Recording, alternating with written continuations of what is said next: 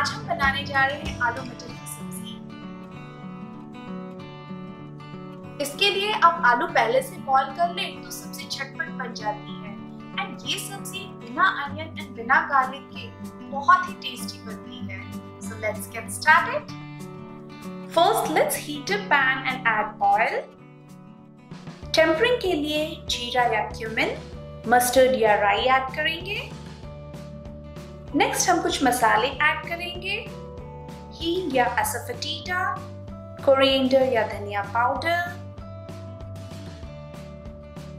जीरा या cumin powder, लाल मिर्च पाउडर एंड हल्दी। सारे मसालों को अच्छे से रोस्ट कर लेंगे। 30 सेकेंड्स में ही बहुत अच्छी खुशबू आने लगी है।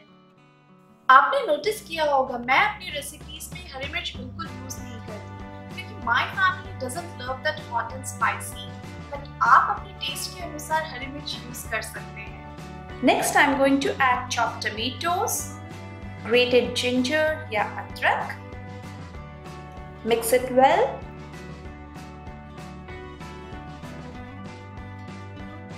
अब हम इसे ढककर 5 to 7 मिनट्स तक कुक करेंगे। I'll be using frozen peas in this recipe. अगर आप फ्रेश पीस यूज कर रहे हैं तो उसे टमेटो के साथ ऐड करके कुक कर लें। Let's check it.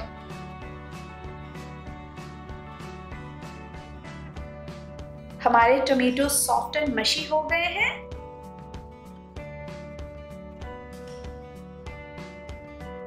अब हम इसमें सॉल्ट ऐड करेंगे, थोड़ा सा और सॉल्ट, खटाई के लिए अमचूर, हल्का सा गरम मसाला एंड कसूरी मेथी। अच्छी तरह मिलाएं।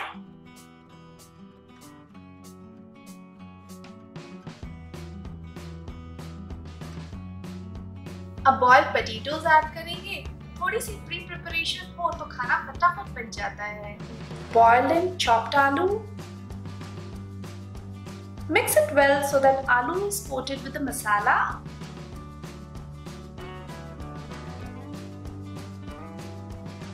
अब हम इसमें थोड़ा पानी ऐड करेंगे। It totally depends on the consistency of the curry which you like.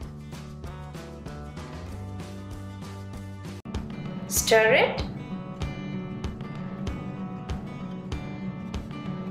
मैंने एक बॉइल्ड पोटैटो को मैश कर लिया है। अब हम उसे ऐड करेंगे।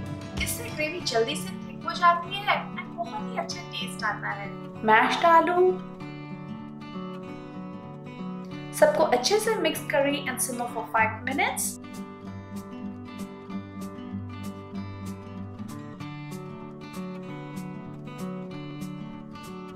Lastly, frozen green peas. And finally chopped dhania. Mix well and simmer for last 2 minutes.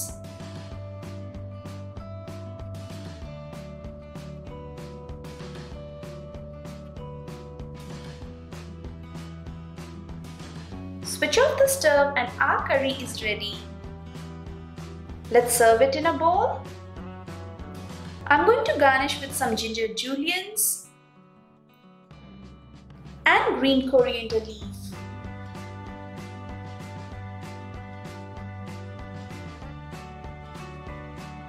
तो देखा आपने कितने सिंपल इंग्रेडिएंट्स से एक बहुत ही डिलीशियस करी तैयार होती है। Please try this at home and share your experience in the comment section.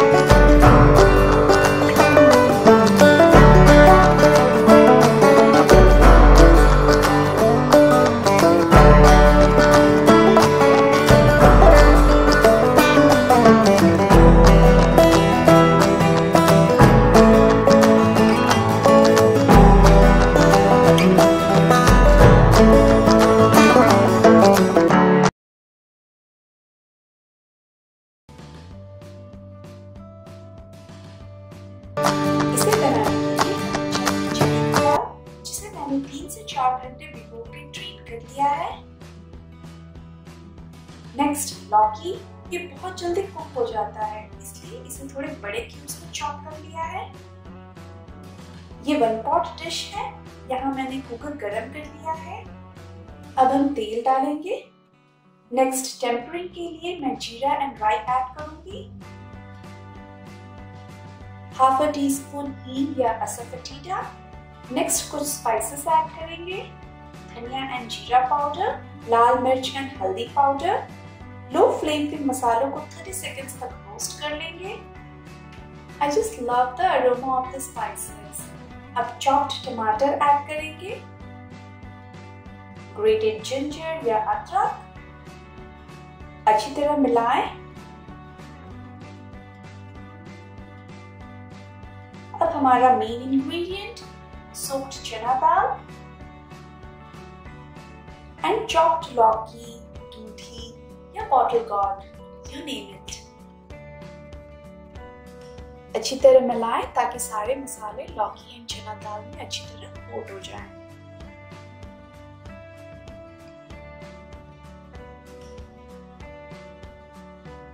मैं थोड़ा पानी ऐड करूंगी and stir it again.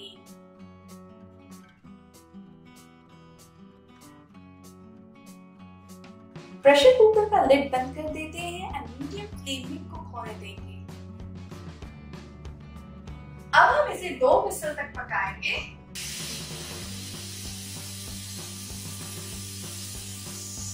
Switch off the stove and इसे थोड़ा ठंडा होने देंगे। कुकर का प्रेशर रिलीज हो चुका है। Let's open and check.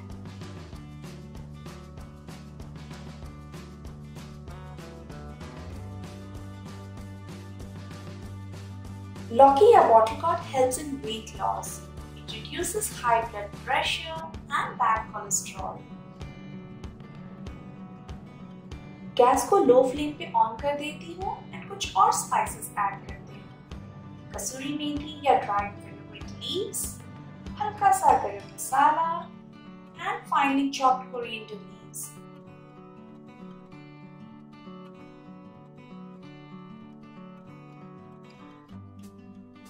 Switch off and हमारी सब्जी तैयार है। चलिए इसे एक सर्विंग बाउल में निकाल लेते हैं। है ना healthy and fast cooking.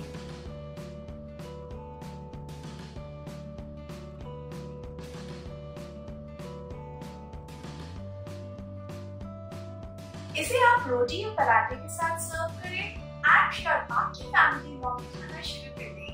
Next time office जाने से पहले चने की दाल भिगोना ना भूलें। घर आते ही कुछ मिनटों में आपकी सब्जी तैयार है। एक बार फिर मिलते हैं नई रेसिपी के साथ। Until then, bye bye.